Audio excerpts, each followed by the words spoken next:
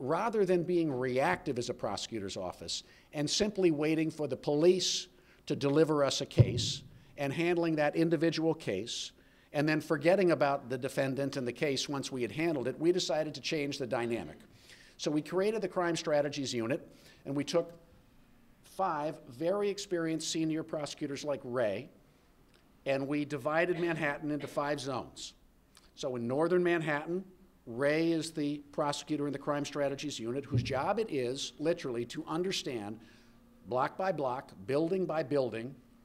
what is going on by way of crime patterns in northern Manhattan. And Ray and his colleagues are able now to tell me as the DA that we have roughly 35 hotspots in Manhattan.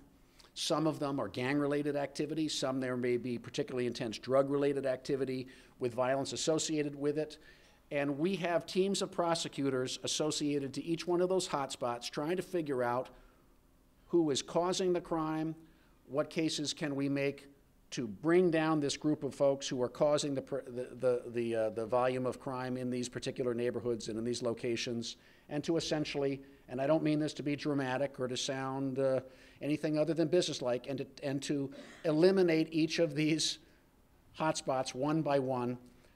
in a systematic, proactive way, not waiting for law enforcement, police,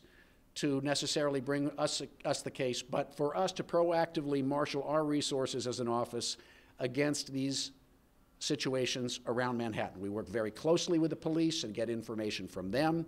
We also, the reason we created this within our office is that when you focus on a particular area in Manhattan,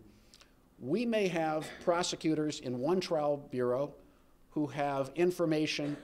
and cases that relate to northern Manhattan, but aren't communicating necessarily with lawyers in another trial bureau who also have cases in northern Manhattan. And Ray's job is to make sure that everyone in our office, when I say, Ray, I want to focus on the XYZ gang in this area of Manhattan, Ray's job is to make sure that we focus all the resources and intelligence in our office, we connect all the dots,